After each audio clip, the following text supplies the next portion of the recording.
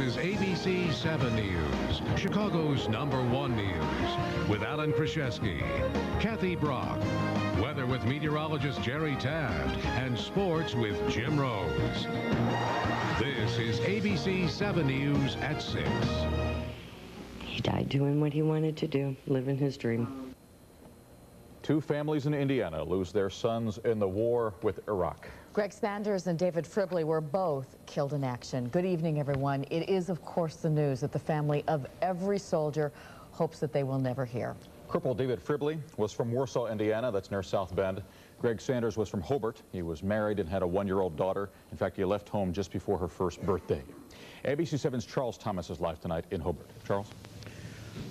Well, Alan, there has been a steady stream of friends and family, including some people who don't even know the Sanders, who have dropped by the family's home this afternoon to pay their respects. This family has made the ultimate sacrifice. Their 19-year-old son, Gregory, the first soldier from Northwest Indiana to be killed in the current conflict. He's got his little camis on. Leslie Sanders says she woke up yesterday with a bad feeling. A mother's intuition, she called it, that her 19-year-old son Gregory was in grave danger. And about that same time, the Abrams tank crew member was hit and killed by a sniper's bullet somewhere in the Iraqi desert. I never thought that he would be killed. It never occurred to me. And I remember him just hugging me and just telling him, be safe, be smart. And he reassured me that, you know, the troops look after each other. Gregory spent his entire life in Hobart, a patriotic town of 32,000, festooned in flags and yellow ribbons honoring hundreds of residents on active duty during the Second Gulf War.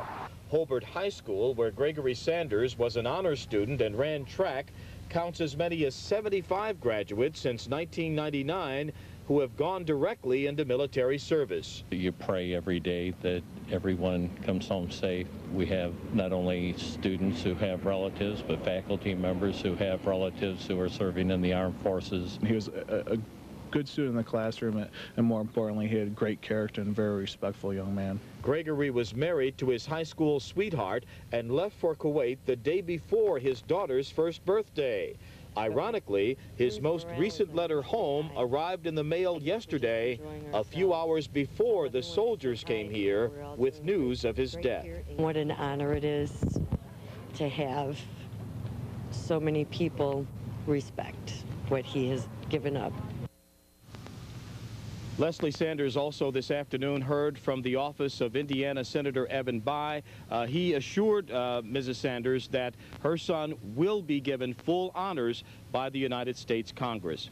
Reporting live from Hobart, Charles Thomas, ABC 7 News. Kathy, back to you. Okay, Charles, thanks. And there is another Indiana community directly feeling the tragedy of war tonight. 26-year-old Lance Corporal David Fribley was one of 9 Marines killed by Iraqi troops who opened fire after first pretending to surrender. Fribley grew up in Atwood in northern Indiana. His family says that before he left home, the soldier asked them not to go on television if something happened. They tonight are respecting that wish. We do know that David Fribley, though, was a track and football star in high school, and we talked today with one of his former coaches. He gave us the news there. I just frankly hung up the phone and I cried. I mean, he's that kind of a kid. We ask our students to keep David and his family in their thoughts and prayers. And 2 Marines from the Chicago area died on Friday. Captain Ryan Beaupre of St. Anne and Corporal Brian Kennedy of North Suburban Glenview. And there are 2 Marines from an Illinois Reserve unit in Peoria reportedly missing in action tonight. Corporal Evan James of La Harpe, Illinois, and Sergeant Brad Courthouse of Davenport, Iowa. Both of them disappeared while they were underwater. They were apparently trying to cross a canal in southeastern Iraq yesterday. 2 other Marines who were with them made it across safely. And area volunteers are doing their part to support our soldiers by assembling care packages. At a VFW post 1197 in Batavia, these boxes are being sealed for shipment overseas. And at Navy Pier, they're tying yellow ribbons and organizing cards that were made by children. And students and parents from Mundelein School donated dozens of boxes of bottled water and snacks and batteries. I'm just so happy that they want to be part and to defend our country. I think it's just so honorable. And if this is the least I can do, I'm happy to do it. The USO came to collect those boxes today, and they will be shipped overseas and going to the troops.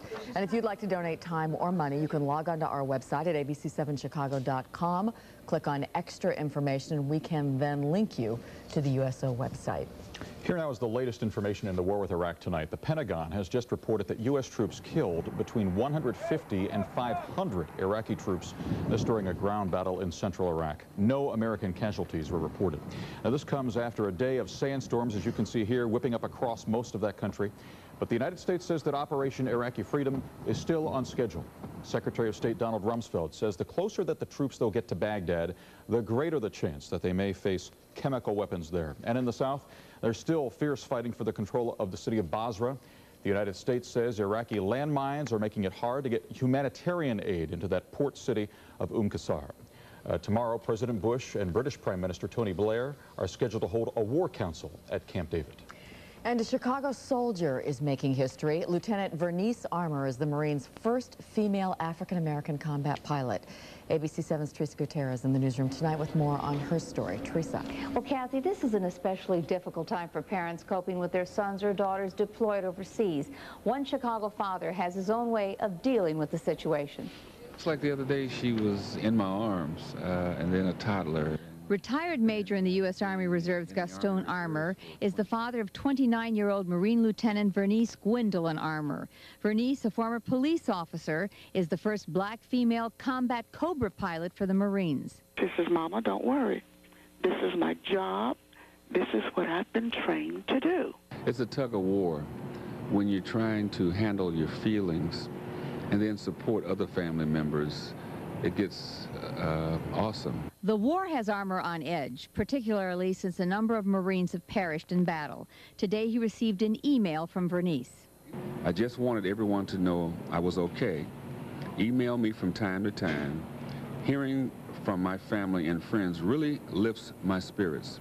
Vernice's parents divorced when she was a child, and she moved to Memphis, Tennessee to be raised by her mother and Marine stepfather. She's dedicated to what she's doing. Being that close with her dad and her stepdad, being in uniform, so to speak, it rubs off on you. Armour says his daughter, a college graduate, became a police officer in Tennessee and Arizona before deciding to join the Marines. For the parents that are out in the country, we want our children back. And we know that they have a job to do. So we want our children back, they have a job to do. That's the tug of war. Well, Mr. Armour believes that his faith helps him deal with his daughter at war. He says he is confident that God is watching over her and will bring her home safely. He added that the reason he talked to us on camera today is to help others who have loved ones at war. Reporting live in the newsroom, Teresa Gutierrez, ABC 7 News. Kathy, back to you. Okay, Teresa, thanks. And if there are important war developments tonight, ABC News will break into regular programming. And tonight at 10, we'll have the latest and a live report from ABC 7's Chuck Gowdy in Kuwait.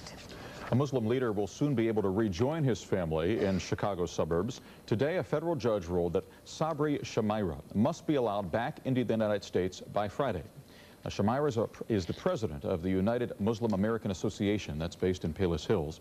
Immigration officials detained him back in January when he tried to return to Chicago after visiting his family in Jordan. The INS told him that they revoked his passport. In court today, though, the judge said that Shamaira has the right to a deportation hearing since he's been living in the United States for 15 years. He has applied for resident alien status, and his children are U.S. citizens. 3 juveniles are being charged with a hate crime in Villa Park. Police there say that the teens used a baseball bat to shatter a window at the Islamic Foundation. It happened on the 11th of March while the mosque was filled with Muslims praying inside. The 3 are from Villa Park and Lombard. Their names are not being released because the kids are too young. Up next here at 6, some former Chicago sports stars are taking a shot at politics, and that's making things a bit tougher for some aldermen. Also, a lot of people about to lose their jobs at Sears. We'll tell you why coming up. And later on, it could be worth $1 million. It's going up for sale on the internet. Some former sports stars may be on your ballot in next week's runoff election in Chicago, and that could cause problems for some incumbents. Incumbents are used to having their name recognized, but a couple of aldermen have to battle the star power of a former bull and a former Olympic athlete. Here's ABC 7's Andy Shaw. Kathy and Ellen, Chicago worships athletes when they're playing the games, but they often get roughed up in the political arena where it's all hardball all the time, and a big name is also a big target, like former Olympic track star Willie White in the 6th Ward on the South Side, and even more so for ex-Bulls superstar Bob Butterbean Love in the 15th on the Southwest Side. Some of the love is missing as a campaign that began 6 months ago with a smile, a promise to help the kids in the 15th Ward, and highlights of a Chicago Bulls superstar, Bob Butterbean Love in action, ends with a candidate saying no to an interview request now that his opponent, Alderman Ted Thomas, is distributing copies of newspaper stories detailing Love's personal and financial problems, including 3 divorces, 11 children, a bankruptcy filing, and a lawsuit for not repaying a loan from an old friend. If he can't take care of his business, how is he going to take care of the ward business? Simple as that? As simple as that. Thomas admits that he's been hampered by illness and inexperience in his first term, but now Bob Love is on the defensive. We all have personal problems sometime in our life. Bob has had his personal problems, but he's a great, sincere, honest man. He wants to help the people. Another former athlete, Olympic track superstar Willie White, is running the race of her life in the 6th Ward on the South Side, where the incumbent alderman, Fredrina Lyle, has most of the endorsements, including Congressman Bobby Rush, because of her experience. She's a hard-working alderman, been one of the hardest-working aldermen in the city council. We don't have time to wait while she learns all of the answers to the questions because our ward is in transition now. You don't need experience to care. I mean, that's just part of human nature, and that's just part of compassion and passion for people. Is that what's been missing out here? That is what's missing out here.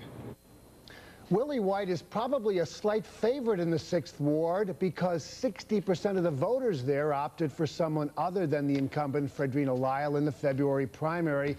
But out in the 15th, Ted Thomas, the incumbent, may have the edge over Bob Love, thanks in large part to those damaging stories about Love's personal and financial problems. But both of those races toss-ups today, the election a week from today. No one's doing any polling. It probably depends on how many people come out to vote. Yeah, throws the balance off quite a bit, though. It makes them interesting. The incumbents are known because of the incumbents, and the athletes are known because of their sports backgrounds, so flip a coin. Okay, Andy, thanks. Thanks, Andy. Well, Mayor Daley is likely smiling tonight. He's a proud grandfather, and today he spoke about the birth of his first grandchild. Little girl born on Sunday to Daley's oldest daughter, Nora Conroy, and her husband, Sean Conroy. They're actually seen here in their wedding picture. The baby's named Margaret Corbett Conroy after Nora's mother, and Daley told reporters how he felt when he first held his grandchild. Oh, wonderful! It's just, I mean, it's just, you know, you think about your family, and you think about your parents and my grandparents and what they went through, and the same thing experience this wonderful family life, and we've all experienced in different ways, and I think that's what we cherish more than anything else is our families. The mayor says the baby's birth was especially meaningful after the death of his mother just a few weeks ago. We're going to turn now to dollar signs tonight. Sears is about to make cuts at its headquarters in suburban Hoffman Estates. More than 5,000 people currently work there. About 300 to 400 are going to be reportedly losing their jobs when the cuts come down. Those are expected to happen next month. And on Wall Street, the Dow Jones average a little change today, up 65. 1.3 billion shares changed hands. On the NASDAQ side, also gained today of 21. Volume there just about the same as on the Dow. Not a bad day out there weather-wise. A little cooler today, and now there is some rain, though, in our forecast. Jerry Taft has our details up next. And later in sports, the White Sox getting a preview of the team that they're going to face on opening day. Pretty good this morning. There was sunshine out there, and it lasted for about 5 minutes. Yeah, and now actually skies have cleared somewhat around here now, and so you're telling me I haven't been out in a while? Yeah, I know. once you get inside the building, Kathy, you know? That's it. You're in.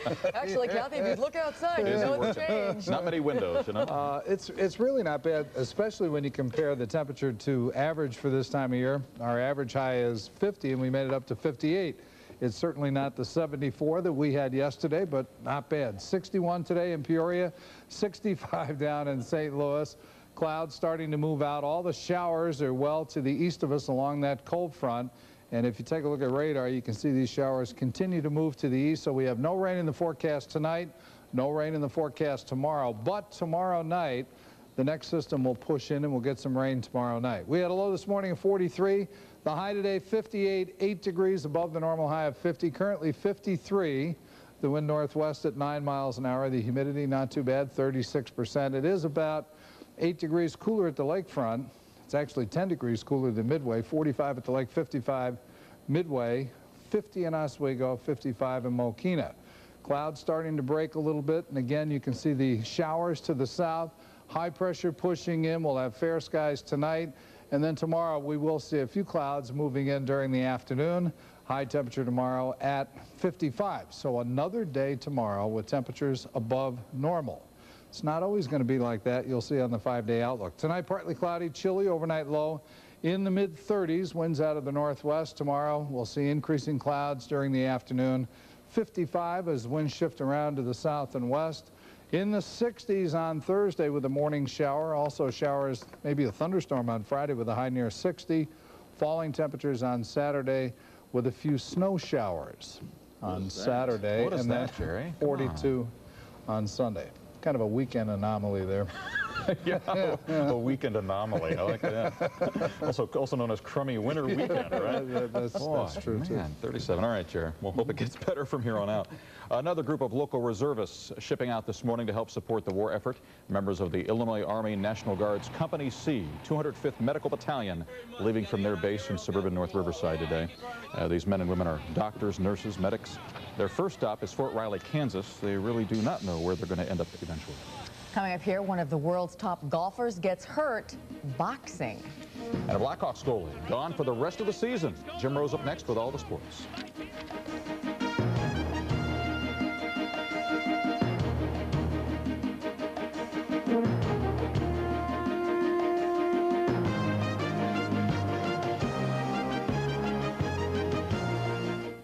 Stop. Gonna have the lights on out in the Southwest tonight. Yeah, to get that game in, and maybe it won't be as hot for these guys, and they can perform well. You know, a lot is expected from the Cubs and the Sox this year, from fans on the north and south side. On the spring training Cub camp beat, I should say, the Cubs will play a rare Cactus League night game this evening when they visit the Padres in Peoria, Arizona. As for the Sox, they travel to a place called Surprise, Arizona, to face the Kansas City Royals. Sox have one of the best records this spring with 15 wins, but today, as the children dance on the top of the dugout, they only mustered 1 run and a 2-1 loss to the Royals. After disappointing 2002, Kelly once says the 2003 version of the Sox ready to go. We got a great group of guys here this year, and I don't know what the difference is between this year and last year. If it's just, you know, a breath of fresh air, having the off season to kind of clear our heads, but everybody came into spring training. A lot of guys came in with something to prove, obviously, and work ethic and stuff like that. It just kind of gotten everybody sort of energized.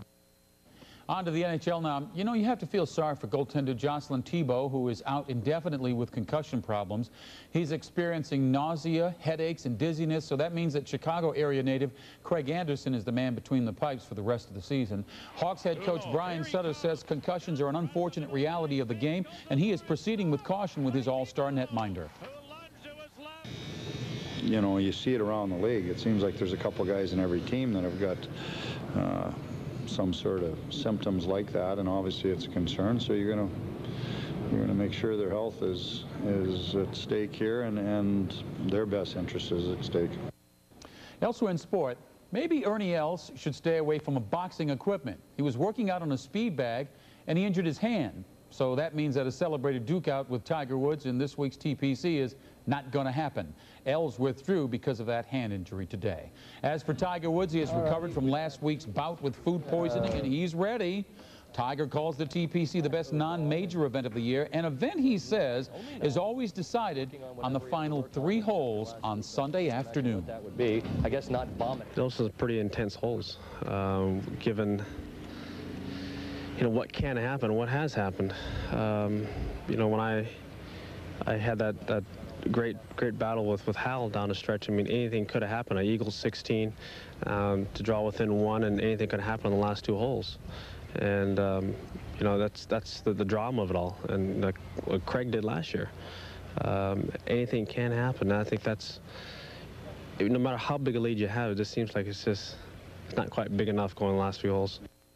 Surprised he didn't brush those flies away while he was talking. He's got great concentration. Briefly, NFL has announced at its winter meeting in Phoenix that all-star refereeing crews will be scrapped.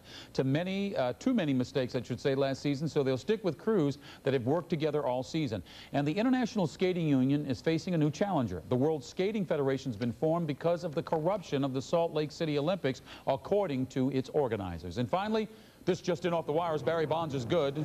You know that, right? Today he hit 2 more spring training homers, numbers 8 and 9, which leads hitters in both leagues. Both of today's shots were classic Bonds bombs to right. With this guy, it just doesn't matter who's on the mound. Today's victim, Milwaukee Brewer Ruben Cazzetto. The fans get a souvenir out there in right field. That's sport. Okay, Jim, thanks. Unfortunately, we do have a sad update for you tonight on a story that we told you about earlier in our newscast. Corporal Evan James of La Harpe, Illinois, was reported missing in action in Iraq. His body has now been found, now listed as killed in action. Thoughts are with his family tonight. Finally here, one of the world's rarest musical instruments in Chicago, but for a very short time. It is a Stradivarius violin, more than 300 years old. It's on display until tomorrow at the Chicago Symphony Center before it goes up for auction on the internet in May. The Stradivarius will be sold online along with items belonging to a late maestro, Isaac Stern. But it's going to cost you. The Auction House of New York is estimating you're going to need $1 million to pick up this piece of sweet music.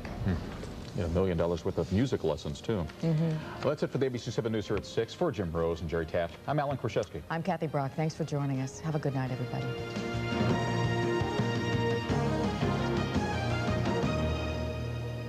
I'll beat anybody's price. I'll beat his price.